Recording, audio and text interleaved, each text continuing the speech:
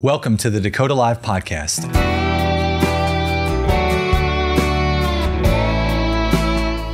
I'm your host, Robert Morier. The goal of this podcast is to help you better know the people behind investment decisions.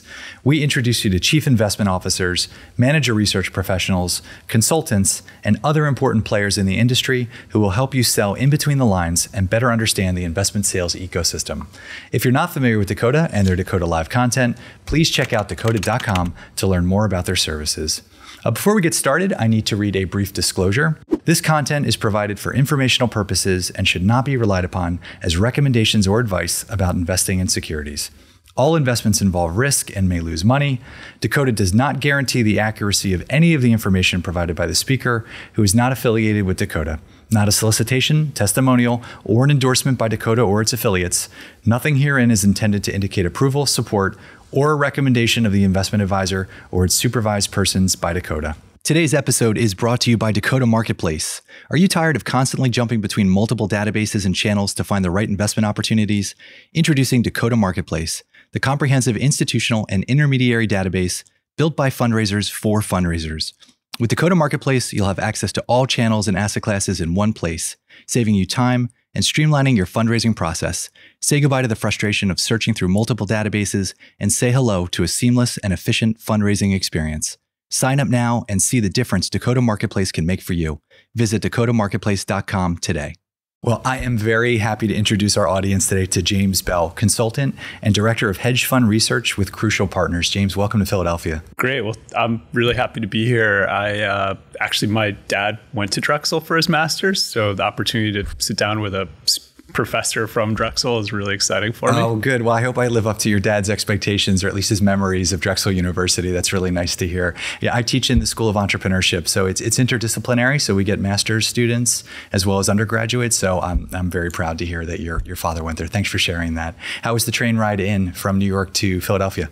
It was great. I'm always struck by how quick it happens. It's weird because you take the subway to get around New York sometimes and you forget that you can get to another city within an hour. So I know it's an amazing thing. The I-95 corridor, when it works great. When it doesn't, it's a different story, but I'm glad it worked for you this morning. Well, before we get started, I'm going to read a little bit about Crewcial Partners. I'm going to read your biography for our audience, and then we're very excited to ask you questions. So thanks again for being here. Previously Colonial Consulting, Crewcial Partners is an independent investment advisory and OCIO firm focused on providing customized investment advice to nonprofit institutions.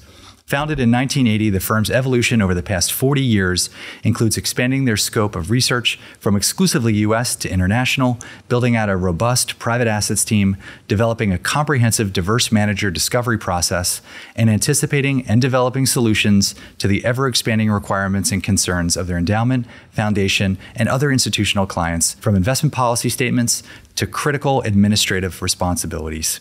Our guest, James Bell, is a consultant and director of hedge fund research for Crewcial Partners.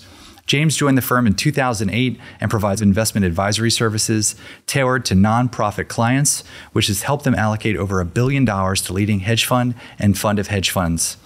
James meets regularly with hedge fund of hedge funds, long-only, and private equity asset managers to evaluate their investment strategies. He is also responsible for carrying out manager searches to satisfy the unique client-specific mandates in both alternative investment and long-only strategies.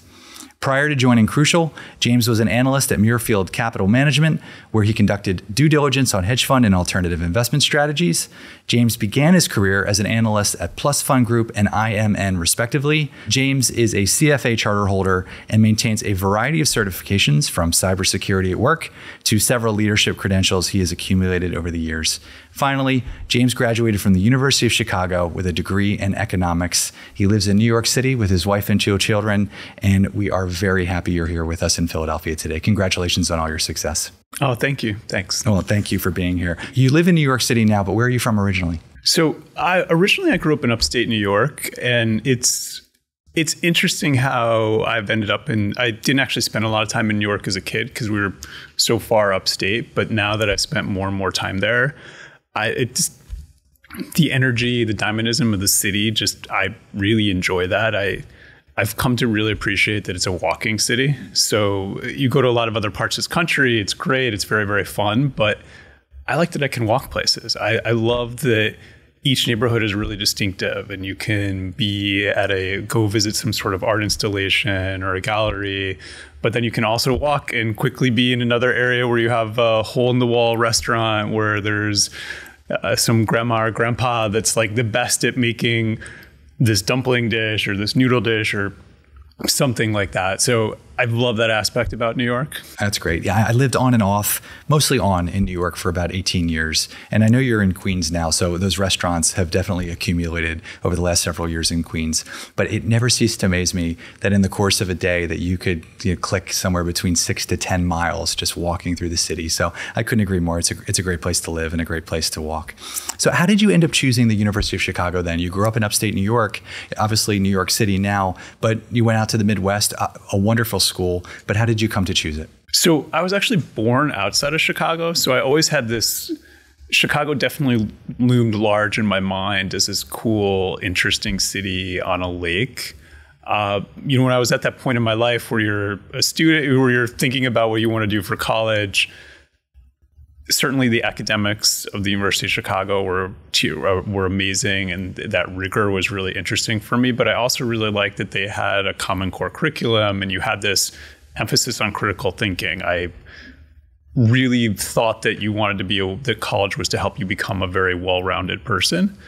And so that was an attraction, at least during that application process. And then after you come to that spring and you're kind of going through this decision-making process internally in your head, and what I really liked at that moment when I went to see the school was everybody you met just was so wildly into what they were doing. And it was like to a level where you just never saw that. You could tell that these people just geeked out very deeply and were very passionate about whatever they were studying, whatever they were working on. And I wanted to be at a place where I was surrounded by those people. And that's what brought me to the University of Chicago. So where did that passion fall for you? What was that feeling as you were coming out of school? You started and worked as an analyst for the first 2 jobs, but how did that, I'm always curious, teaching a lot of undergraduates, I see the same thing. These students are amazing. They know exactly what they want to do, or at least the spirit of what they want to do. But to tie it to a job is a different exercise. So how did you end up kind of finding that passion? I really liked that connecting economics and investing, and was interested in that when I was when I got deeper into my undergrad education. I had the opportunity to have some Nobel Prize winning professors. The connecting it to work part aspect actually came kind of in a roundabout way. So I graduated in a year where it was difficult to recruit. And one of the things I ended up doing is working for a firm that actually put together investment conferences. So we developed content that was designed to be attractive to all the stakeholders. So you have the investor, you have the fund manager, you have the service providers. Our goal is to bring them all together in a room. At this point in time in the hedge fund industry, there wasn't a lot of information about hedge funds out there. We really did have these private capital introduction events, and that was the way they raised capital. The attraction there was that opportunity to just get in the door, get to learn an industry. And then from there, a lot of what I ended up doing is spending time just talking to people. And I got to know people at different family offices. I got to know other alumni from my school. And I knew pretty early on, after putting together and being part of the team that put together some of those events, that I really wanted to be at the event, not just attending the event and organizing it. And so, to get there, I really had to move more to an investment manager. And so through contacting a number of alumni, I found an opportunity more on the operational side. So the operational and reporting aspect at a leading hedge fund index provider. And from there, I then had built up my skills at, that very a little bit dry, but Excel and focusing in on making sure all the data is correct. One of the things we did on a daily basis is we were reporting for a wide variety of hedge fund products, and we were reporting on how they matched relative to a benchmark. So you got to learn a little bit about the securities. You learned a bit more about how to think about what moves stocks and what actually is the technical aspect of what's in these funds. But at the same time, we're not investment decision makers. And so wanting to get more to that investment decision making side, I continued to look for opportunities and found this great opportunity with Muirfield, where it was a fund of funds that had a long-short focused product and more of an absolute return focused product. Opportunity to work with a group of what had essentially been the senior management at DLJ, and learn from them about what it's like to invest as a principal, investing your own capital. And that was kind of the next step in my journey. So unintentionally, I managed to work around a lot of different sides of the asset management industry and the investment management industry to get to a place of being more of a decision maker, research person. And then from there, moving to Crewcial was really about that opportunity to get to focus more on working with non-for-profits, where you could see very directly the impact of your work to help them generate performance and how that helps to really fund what they're doing to build better communities, to nurture their neighborhoods around where they exist. It's funny, it probably felt like it was a very circuitous path, but actually when you hear it, it sounds very intuitive. It seems much more intentional now in retrospect than it did at the time. It always does, doesn't it? It felt a little a bit of a roundabout way to get to the answer. But it makes sense. It's really interesting too, coming out of school at that time, thinking about what people were thinking about, what did they want to talk about. I can imagine that one of the topics was, what just happened? What's going on now? What should we be doing in terms of managing risk, particularly in hedge fund portfolios, which is also interesting because at that time, coming out of the crisis, a lot of the long-short managers were starting to pivot into long-only. So you had this kind of new paradigm of alternative managers, dabbling into the traditional institutional world, where previously it was more of the the usual route of the alternatives hedge fund structure. So it makes a lot of sense. I appreciate you sharing all that. It's a great insight for us as to kind of how you came to Crewcial. So it's been over 15 years. Congratulations. I know you've probably seen a lot over those 15 years, but maybe for our audience's benefit, if you could give us just a broader sense of Crewcial, formerly Colonial Consulting, for the folks who have been in the industry for a number of years, like myself. Tell us about Crewcial. What's the mission, and specifically what's your role with the firm? Sure. So we partner with non-for-profits to invest their capital in a way that can accelerate their impact. We are both an OCIO and also a non-discretionary consultant. So we have 114 clients with $26 billion in assets under advisement. We view ourselves as our client's partner, and part of that name change to Crewcial was to really signify the crew as a sport. When you think about crew as a sport, there's no one person that can't be there for you to succeed. And so we wanted that to be part of who we are. We wanted it to be front and center, that we view ourselves as a partner with our client, and that we're going to be closely working with them, but also internally viewing it as a crew. We have a research team, we have a reporting team, we have a investment coordination team, and all those groups also come together so that we can implement a client portfolio. And so we wanted to really codify that into the name. We work with our clients, we work with them across the board. So we spend a lot of time really trying to understand what's their goal with this capital. Where are they on their investment journey? What's their history with investing with different asset classes? And then we incorporate that when we sit down with them and build what we call the investment policy statement, the IPS. And that becomes really the guiding document for how we work with them on a day-to-day basis. We then create an asset allocation framework for them. And then we look to really identify best-in-class managers to build into their portfolios to meet the needs and objectives that they have overall. In terms of things that really are critical to us, research is at the core of our firm. Everything we do is around research, as is diversity. We are really proud of the fact that we have won awards for our work in diversity, and really that is core to who we are and our DNA. In terms of the research process, that was very helpful, particularly in framing the philosophy of how you think about manager research and selection. So as it relates to your role and then the team, how is the team structured, and how do you sit within that as hedge fund consulting? Sure. So we have a 20-person integrated research team. So we have a generalist model. We encourage cross-asset class collaboration. So a person could be doing work on a boutique long-only manager, but they could also be doing work on a growth equity, private equity fund, and doing support work on a hedge fund. There's a lot of interesting synergies that occur when you're going from asset class to asset class. That said, you do need to make sure the trains go where they're supposed to go, things get done. So we do have some hierarchy. We try to limit it. We do have a CIO Michael Miller, who really sets our overall framework.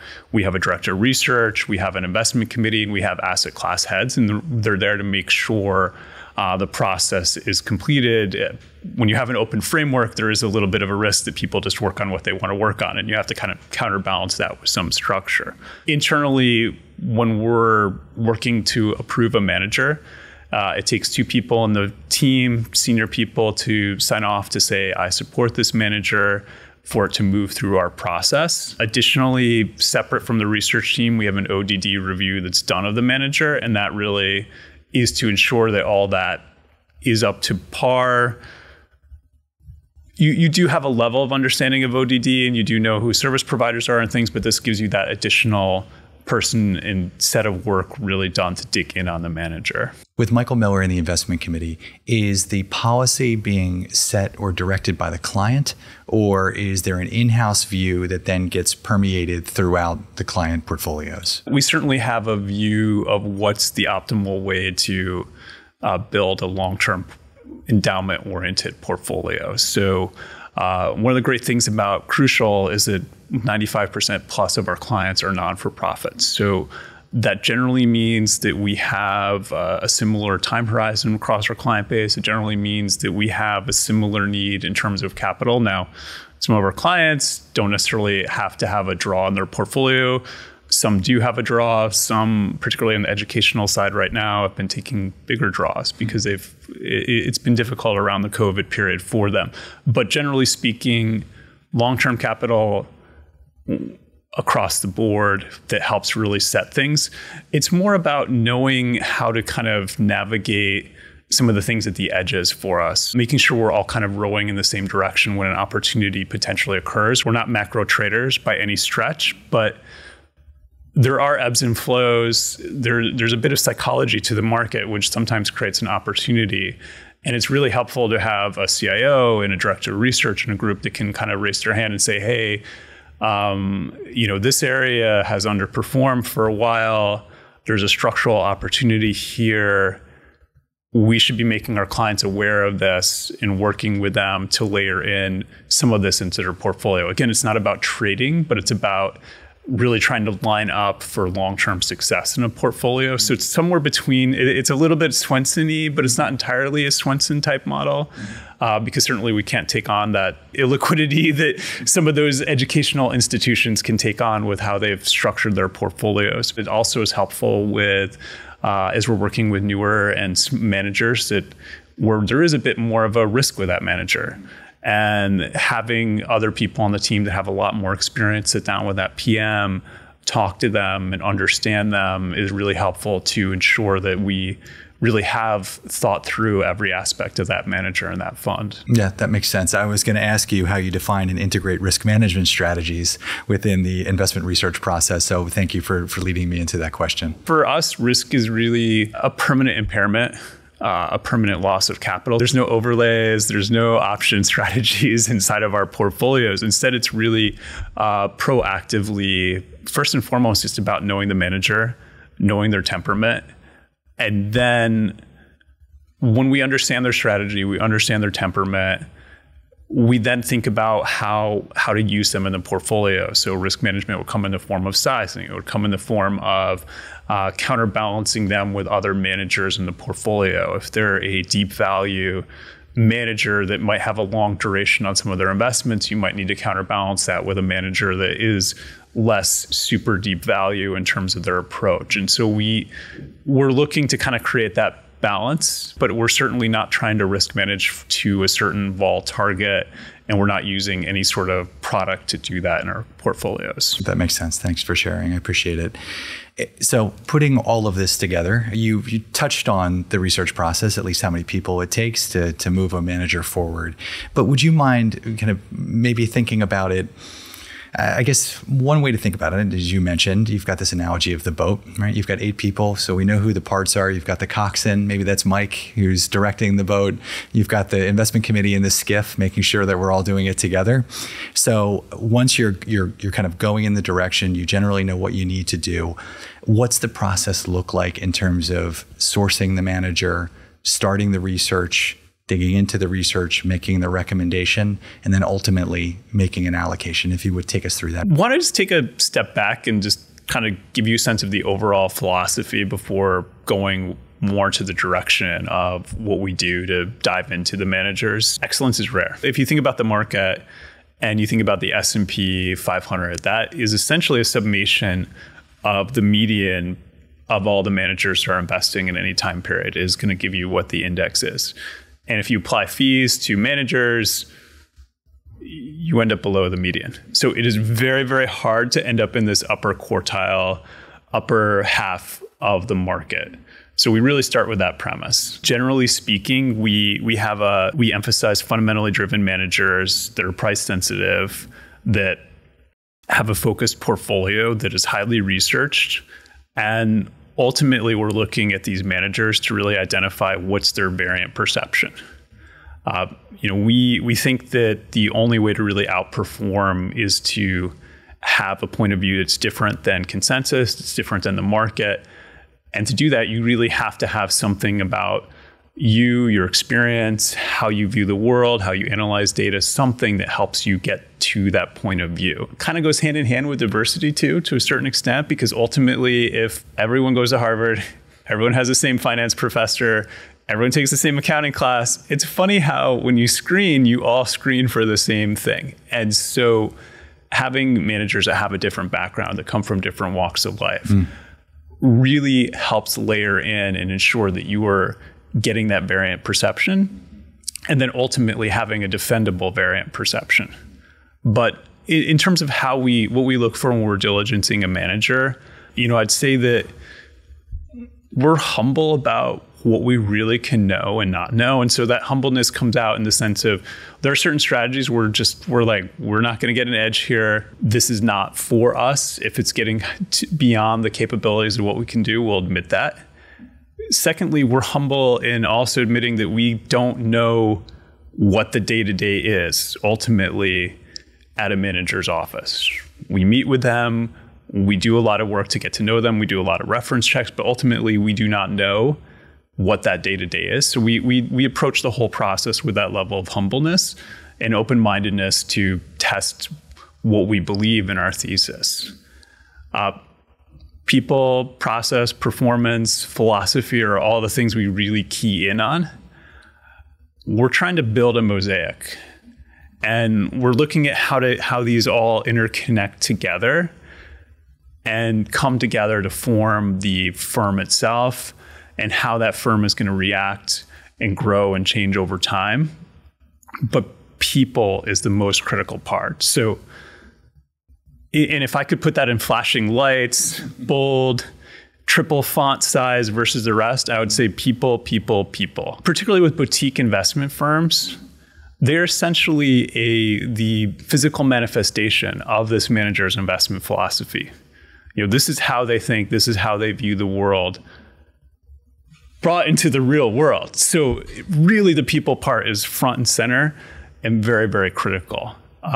We think that it's each investor, because investing is so personal, really has a type of investment personality that you want to get to know and understand. And if this is disconnected from how they're investing, typically that's where you run into problems. A manager is not comfortable with the position sizing and having a very risk-on portfolio, and then they trim at the wrong moment and miss the opportunity that they actually could have had with their portfolio.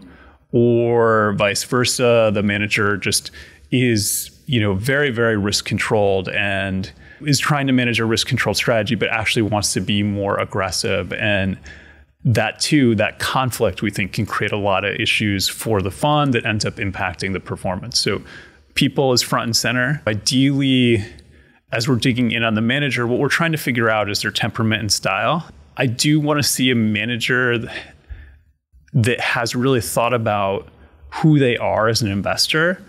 Spend a bunch of time reading books, spend a bunch of time writing out what it means to invest the way they want to invest, and also understands the pros and cons and weaknesses of their way of approaching investing. And so that's why I say the people part is really, really critical. Do you want to see some competitiveness, some way that the manager has a competitive nature? This industry can be brutal. You can have a period of multiple years of underperformance, but usually those are also the times they're setting up for this amazing multi-year run of great performance for a manager. The other thing is a deep passion for the investment art, and it can come in different ways. So a credit manager, particularly with the opportunistic credit type, funds that are investing in stressed credit, it could be that they just love understanding the capital structure of a company and the interconnectedness of the 50 different entities and where this debt sits and what its attachment point is. And that gets them so excited because they're like, and you see their eyes light up when they talk about it and they get all bright-eyed.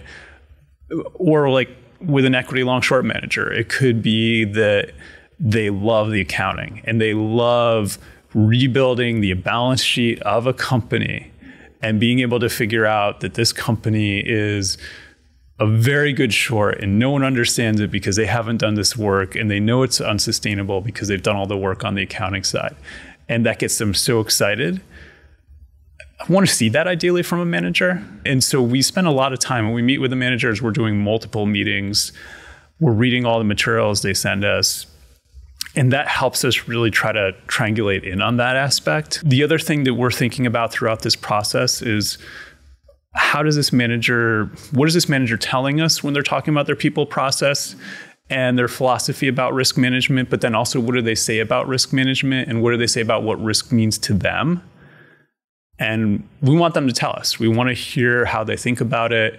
We want to make sure that aligns with us. From our perspective, we certainly have a view of what risk management should be for a manager to succeed, but we want them to tell us what their view is, and we want to understand how it matches to what we believe is the way our clients want to have their money invested. It takes us multiple meetings, as I mentioned.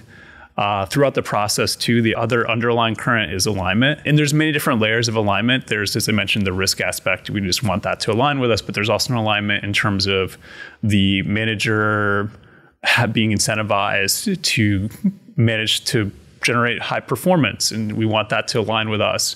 We want to see that the team is aligned. We want to see all these different layers throughout the firm. Particularly on the team alignment, it's really easy when a fund is relatively new, but it does get harder over time. This industry generates a lot of wealth for people. And, in those first couple of years at a fund, it's a startup culture. But then eventually things can change over time. And so we're always trying to understand how managers thinking about that, how they're really trying to build for that multi-year, 20, 30 years of successful performance. It sounds like you're really looking for that congruity between words and actions. Yeah. So it's like almost like a forensic due diligence in terms of the character, the type of actions the portfolio manager is taking in order to get their business off the ground, the type of team that they build. But I am always curious, how do you get through the marketing veneer? Because a lot of these portfolio managers, and particularly founders of these businesses, they're not always great salespeople, but sometimes they're quite well trained. No, they're usually the most interesting and dynamic and fun people to meet. A lot of it is getting them talking. And so if you have an hour meeting with somebody and you came in and they're building their portfolio and mostly what they talked about was not specific stocks, that could be a bit of a red flag, or a bit of like, maybe they're not as deep into the passion on the investment side. The other thing is really asking to speak to all the some other people on the team and get that triangulation from them. Like, what is their version of the story without the main person here? How similar is it? How congruent is it with that version of the story? But it is really hard. A lot of times it is also looking at their portfolio and their performance over time. You will meet with a manager pretty early on, and then you might not revisit that manager for 6 months. And the great thing about that is you have this perspective from when you met with that manager about what your expectation is. You have this period of performance, almost this experiment in a way. You know what the market did over the last 6 months. You know what their investment style performance should be. And then you can read about how they did in that time period. And then you can go back and ask them questions. A lot of times the really telling thing too is talking to managers about lessons learned and how frank they are during their lessons learned. We've had some managers who are just very, very frank about they're like, you should never hire us. We make these kind of mistakes all the time. And that honesty is really, really eye-opening. And it's something we really appreciate. And we like when managers have that. And it also goes back to that insight of, being true to themselves. Like, this is who I am as an investor. This is what I'm trying to work on. This is how I'm trying to iterate myself. And I'm so passionate about investing that I'm going to keep on iterating on this until I can't iterate anymore. Yeah, great advice for managers calling you. It's funny. It just reminded me of a story when I started many moons ago at a firm. We were selling international equity, and our co-portfolio manager was asked who his competitors were. And in that conversation, he essentially admitted that he actually liked his competitors so much they should consider the competitor instead of us during the final pitch. So it was a little backtracking we had to do, but in the end, we did get hired. But I think to your point, which is a good one, you do forget that humility is so important and really critical, especially when you're responsible for other people's assets, that fiduciary responsibility. Well, you touched on a few things in your answer. So if you don't mind, just kind of going back, you mentioned focused portfolios. So what does a focused portfolio mean to you in terms of concentration or sector, industry concentration, whatever it is as it relates to that focus relative to the more diversified approach? So a more diversified approach would be more like a portfolio that is a 50, 100 stock portfolio where max position size is 150 basis points, and you are managing the portfolio to some sort of tracking error. So you're very aware of what are the sectors in the benchmark, and you will probably own every sector in the benchmark, and you will also own a company. It may not even be your best idea, but you own a company within each of those sectors to ensure that you have some exposure. That is not what we try to do. We want managers that have a focused portfolio, essentially where there's probably 5 to 10 ideas in their portfolio that are scaled up in size, and that will, and whether they have only 15 stocks, or whether they have 30 stocks, even up to 40 or so, but where there's really that focus and they really show that conviction in those ideas, in part because of that variant perception. If you just own the market, it's very, very hard to outperform the market. But if you own well-researched companies with a fundamental understanding of what can drive their performance, we do think there's a real opportunity to outperform over time. And it's similar on the credit strategies. We do want to see them focus towards where the opportunities lie. And it might be that there's a big opportunity in mortgage-backed securities, and those became a big piece of their portfolio, or there might be a big restructuring, or there might be an opportunity in a couple different middle market companies that are going through stress.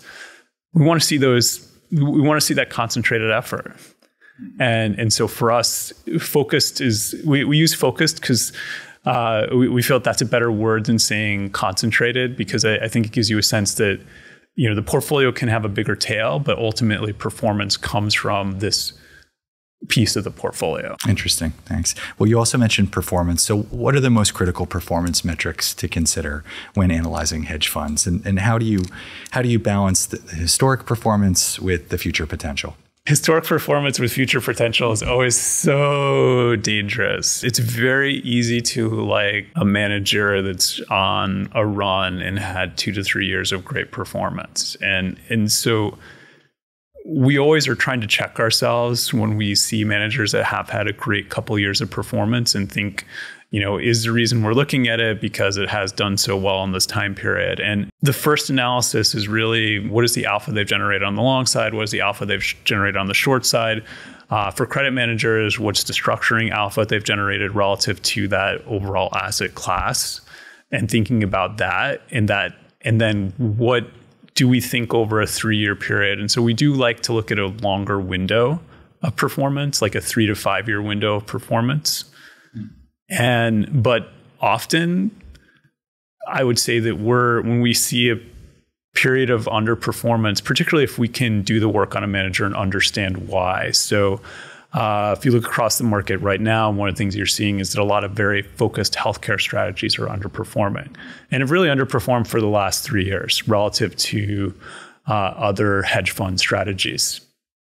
That, in our view, is an opportunity because we can understand that there's really been a multiple contraction across the industry, and that we can also see that potentially on the other side of it, there's a lot of interesting secular tailwinds setting up to create opportunities for these funds going forward. Something similar on the long side, we had a couple year period, we invest with some activist strategies. But those managers underperformed for a number of years because Japan was so out of favor. But if you look at our clients right now, those are our best performing funds over the last 3 years because we held them through. We understood that the underperformance was in part because of the work they were doing to facilitate the change in those companies.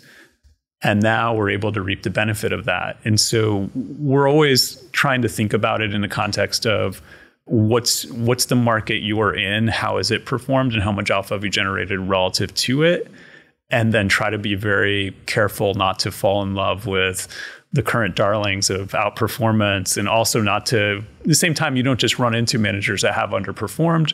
You have to understand why, and certainly if everything is okay with the manager and the team, it can be a real opportunity. Well, you've gone through this very thoughtful manager research process.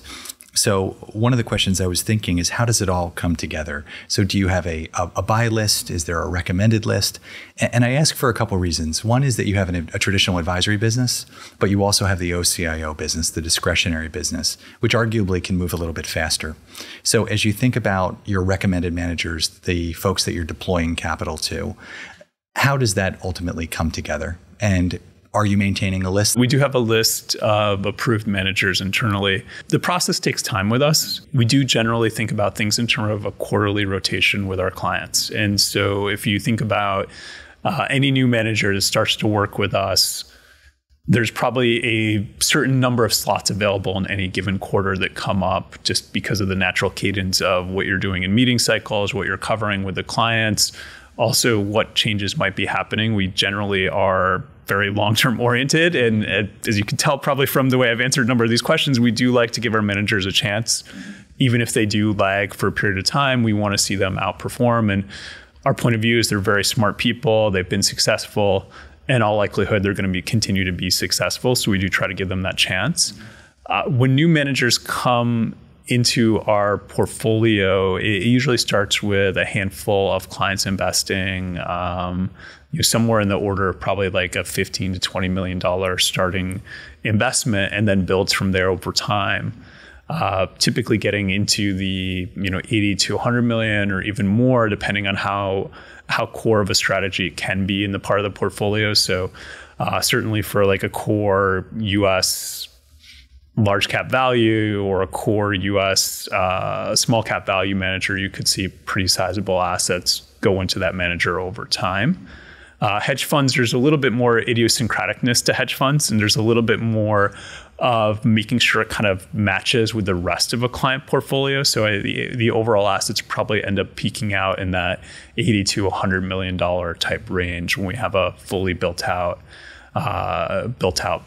manager in the portfolio. When you think about the hedge fund mix, so what does the allocation look like within the hedge fund space itself? So you mentioned long short, so macro. we about 75% of our approved managers are equity oriented strategies. About 25% are absolute return strategies. About half of those are more on the credit side, and then the other half are kind of that platform type absolute return oriented manager that are multi-stratish. On the long short equity side, we certainly are we do like the asymmetry of how they can generate performance. And so we've always liked that they do get to capture a bit of that equity markets. We do think over the long term, equities are one of the best performing asset class for long-term capital to own, and we want to take advantage of that. Currently, one of the things that's really interesting in setting up is that now that we do have interest rates so much higher than they were, there's a nice positive carry now on shorting. Shorting actually can generate a little bit of income, and that creates a nice little tailwind. It's not huge. It doesn't offset a mistake on a short that goes against you, but it is a nice tailwind of a couple hundred basis points. And we do think that's a nice setup. The other thing is the fact that now capital costs money. It's very, very different for companies. That becomes almost a hard catalyst potentially for a lot of businesses where they have to think about what's going on their debt. That also creates an opportunity for equity long short managers, because in the process of having to fix something that's a debt issue for a company, it could be positive trajectory, or it could be a negative trajectory from there. And the work that they're able to do can really help understand the company, and they can take a position on a company based on that. Last week I was in a meeting and I heard someone say fund of funds are back. Hedge fund of funds are back. So are fund of funds back? And if so, how are you thinking about the space? Fund of funds have evolved a lot over the years. So you go back to when I joined Crewcial at that point in time. A lot of the benefit of funds was that they were an access game, that it was you as an institutional investor had no idea who these funds were. You couldn't get in front of them, couldn't understand them. Now, for the most part, the top 20 hedge fund managers are generally household names. You can find the names of them. It is harder to go outside of that. So what you have seen is fund of funds have evolved, and you've seen funds that kind of pop up with a focus more towards the seeding side of things, a focus towards co-investments, or maybe it's a focus towards just new managers, managers with less than a 3-year track record, and we're going to work with those. And so it has evolved. For us, we certainly use fund of funds, but we're not really shifting how much extra we add there. We do like the benefit of going direct.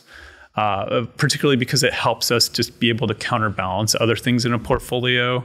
You could, for example, we're talking about healthcare. Well, maybe a client doesn't have as much healthcare exposure as you want in the traditional part of their portfolio. You could look to add it in the hedge fund part of their portfolio, or maybe they're overweight healthcare in the traditional part of their portfolio. And maybe you're going to want to counterbalance that with a manager that has more business services or cyclicals exposure inside of the hedge fund part of the portfolio. And so we like having that level of control. You also give up transparency. Well, you used to. Maybe not as much before. It's gotten better. You definitely get the list from the fund of funds about what they own. But the challenge with the fund of funds is now some of them have come up with creative solutions around how they have to take cash out of a fund, or take cash out of a fund and hold cash on their balance sheet. Some have developed ways to deal with that, but that was a drag on fund of funds, and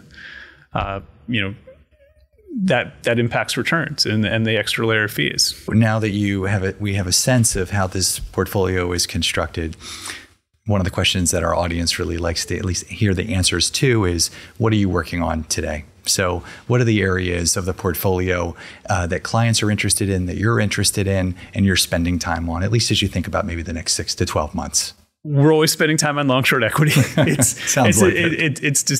is really interesting. There's always a lot of opportunities there. We are spending more time on credit managers with rates much higher, with a potential for there to be a default cycle. We do think there could be a nice opportunity there going forward. We continue to layer. We do focus a lot on trying to identify diverse manager talent. That continues to be a really big effort on our part. It's just abysmal how few assets in the industry. It's something on the order of less than 2% of assets are with managers from a diverse background. We measure diversity in terms of ownership as being 51%. We want them to be the owner. We think that's the only way to really be in control. And we do think that there is a lot of great talent there. It gets overlooked because maybe they didn't go through the traditional process. They're not a 2+2. By 2+2, I mean that they did iBanking and then they went and worked in private equity for 2 years. And then they went to another hedge fund and then they launch, they're a 26-year-old launching with Blackstone and all these other places on their resume. Maybe they don't have that background, but it doesn't mean they're any less of an investor. And in fact, if anything, what we found is that the transparency and access we get by identifying these underfollowed managers gives us a lot more information, and it really aids our decision making. I'm always curious because this is a question, actually you mentioned it, and a question that's often asked of asset managers, which is, what happens when a position doesn't work? From your perspective, what happens when a manager doesn't work? What does that process look like in terms of the exit? It takes time. As I said before, we want to see managers succeed. We generally believe that they are smart, they have a team. Now, if there is a team issue, and that's the reason that the fund is in trouble, or if there's a certain level of turnover, where we really do worry about the manager itself, like the structure of the manager, the pool, things like that, we would look to exit very, very quickly. But if it's an issue of the manager has lost their way a little bit, we oftentimes will give them a little bit of room to find it. Now, it's not a forever time period. There's a period of time where you can give patience, but then there's a period where you start to ask a lot more questions. Things that have really pushed us to leave a manager would be the team turnover, particularly for a manager where we are, we're seeing like the number 2 or number 3 people leave pretty regularly.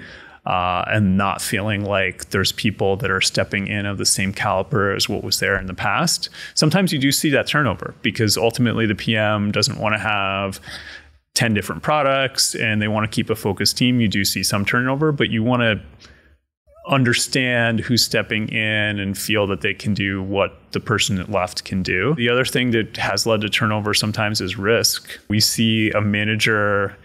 Interestingly, it oftentimes happens with a really successful manager. They get very, very successful. They have a period of performance where they lost more money than they realized. And I think part of this is just a natural psychology of they probably never thought they were going to accumulate this level of wealth. Now they've lost more than they ever thought they would accumulate. And now they want to protect what they have left. And you see them going through this period and then becoming more risk adverse, when really it could be an opportunity because whatever the flywheel, the coiled spring that's working against them becomes a coiled spring, could actually propel them to higher performance, but their response is to actually lose conviction and adjust their strategy down. That usually is something that, as we pick up on that, we would look to exit a manager. We do try to give the manager transparency about what we're concerned about as we're going through the process. We obviously don't always see eye to eye when those things happen, but we try to be as transparent as we can with them about what our concern has been and why we are moving on from that manager. So how does your team maintain its competitive edge? How do you stay competitive relative to your peers? I think first and foremost, it's partly by having just a really open team. That there's not a firewall that an idea has to come from, this person from this way who's vetted it with these 4 people. It's like, hey, this is a really interesting idea. I think we should take a look at it.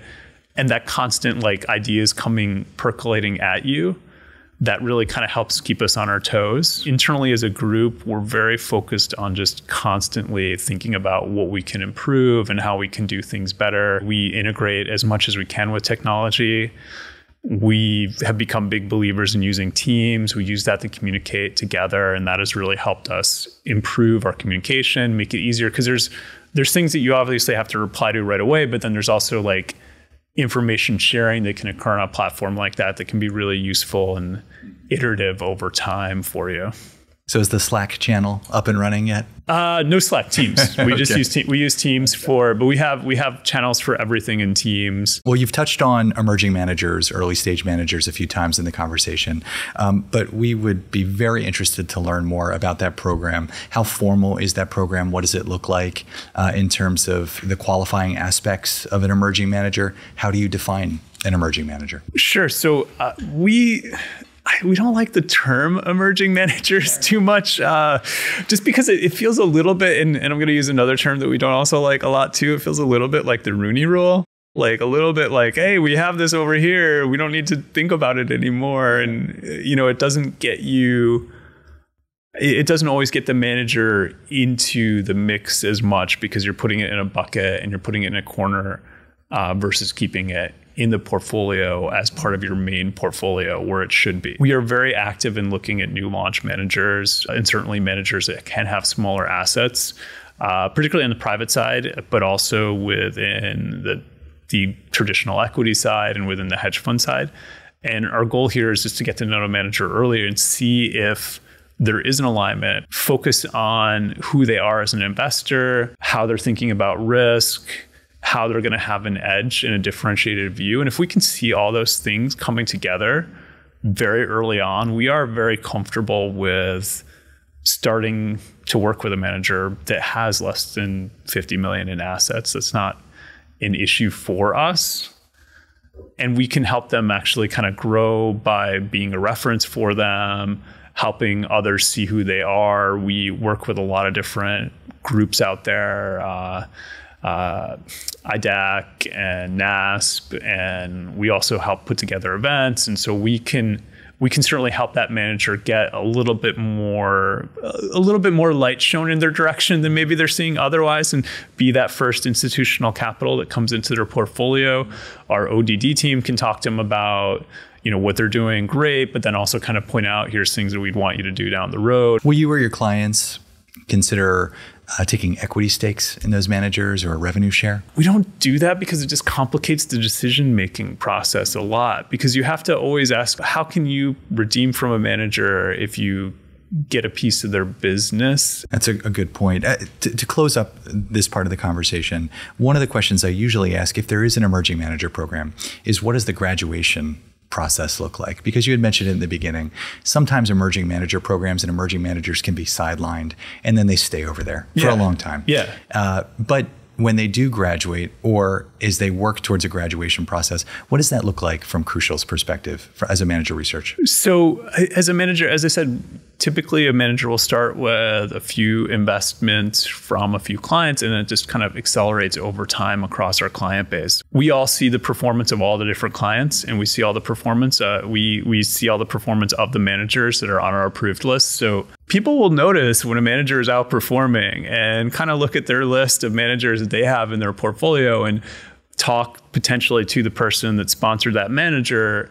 Hey, how are they outperforming? What do you think of them relative to what I own in my portfolio? And so it's really organic. There's not a kind of a meeting that says like you graduated or a ceremony for a fund. But if they end up with that higher level of capital, that means that they probably graduated up across our firm. Well, in your latest quarterly commentary called One Man Shovel, you note investing in companies that prioritize diversity and inclusion can potentially increase portfolio returns in a few ways. It goes on to say that it aims to mitigate the impact of ingrained systemic paradigms of thought and by educating ourselves on the behaviors that lead to social injustices and limit the visibility of diverse talent. So if you could bring all of this together into how you think about diversity and diverse investing as it relates to Crewcial's mission. Sure. So diverse investing is really core to our DNA.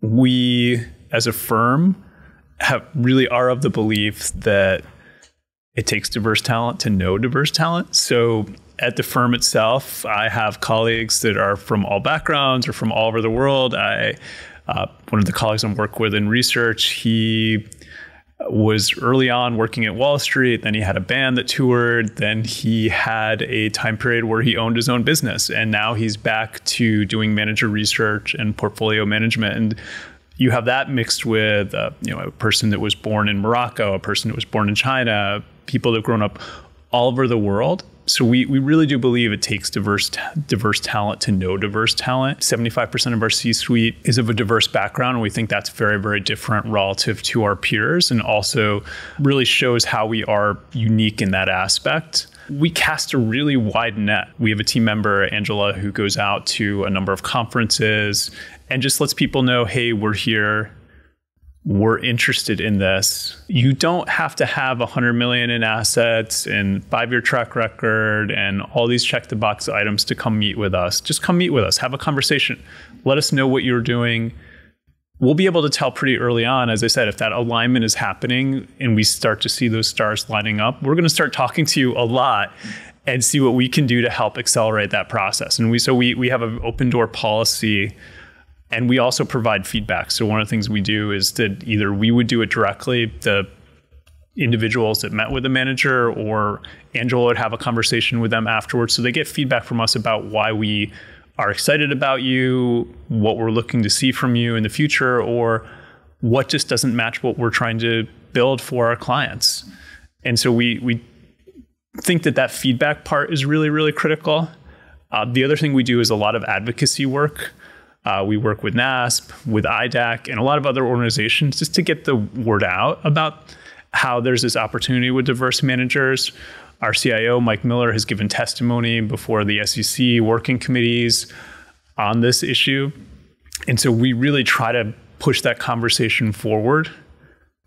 In the client side, we're telling the clients about the diverse managers in their portfolio, and we're tracking it and we're reporting it. And if you're reporting something, people have conversations about it. They ask you about it, and it becomes natural extension of that. We are also working with clients to codify if they, as an organization, want to take that next step, helping them be able to put language into their IPS or investment policy statement to include what they're going to be doing on promoting diverse managers, promoting ESG. Wonderful. Thank you for sharing all that. Well, we talked a little bit about the opportunities that you're seeing, but what are some of the main challenges that you foresee kind of coming up? I mean, it's a little bit of a crystal ball, but you've been in the alternative space for a long time now. So as you think about the current market environment, you're looking and talking to all of these different managers.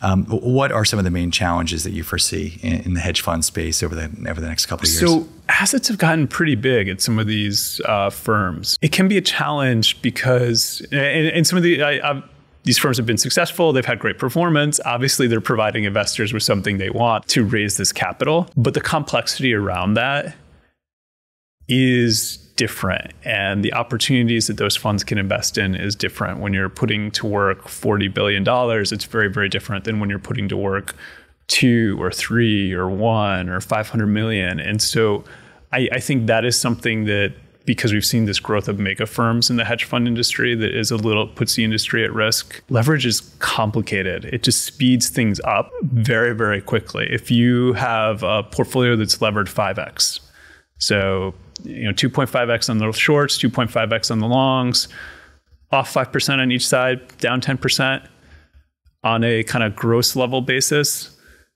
you're down 50% on your capital. 5% portfolio going 5% against you should not be considered to be a impossibility. And so we do worry about some of the leverage that's embedded in the system and how managers are using leverage to generate returns, particularly some of the bigger multi-strat managers. And we also do worry about that kind of, that the industry has kind of bifurcated into big multi-strat trading shops and kind of smaller boutiques, and wonder kind of how that aspect will play out over time. We continue to think that ultimately it's very, very hard to consistently trade a position and make money on it. And then really the way to make money is to have a differentiated view, take advantage of the fact that you have a longer time window, and then use that with your work, understanding the fundamentals to generate outperformance. Well, you've given us a lot to think about. Thank you so much for all of these insightful answers. We appreciate it. We appreciate you being here in Philadelphia. Before we say goodbye, we always like to ask our guests, the people that have influenced their careers, so the mentors who helped you along. If you could share any, we would appreciate it. I've been at Crewcial for a very long time and had a great opportunity to work with Mike Miller, our CIO. And so I would say he's been very, very influential for me as a mentor. But then also some of my peers at Crewcial have really turned into mentors. I've learned a lot from one of my colleagues, Anthony Hagan, about private equity investing. He really taught me how to think about it, how to think about how that works with other asset classes and what it means when you diligence managers that you're investing with for 10 years versus what we do in the more liquid part of the market, which is a very, very different investment horizon. That's great. Thank you for sharing that. Thank you again for being here. It was really a pleasure. We look forward to more continued success for you and the folks at Crewcial. We appreciate your time and look forward to nothing but the best. Oh, thanks. If you want to learn more about James and Crewcial, please visit their website at www.crucialpartners.com. You can find this episode and past episodes on Spotify, Apple, Google, or your favorite podcast platform. We are also available on YouTube if you prefer to watch while you listen. If you'd like to catch up on past episodes, check out our website at dakota.com. Finally, if you like what you are hearing and seeing, please be sure to like, follow, and share these episodes. We welcome your feedback as well. James, thank you again for being here. And to our audience, thank you for investing your time with Dakota. Don't say good.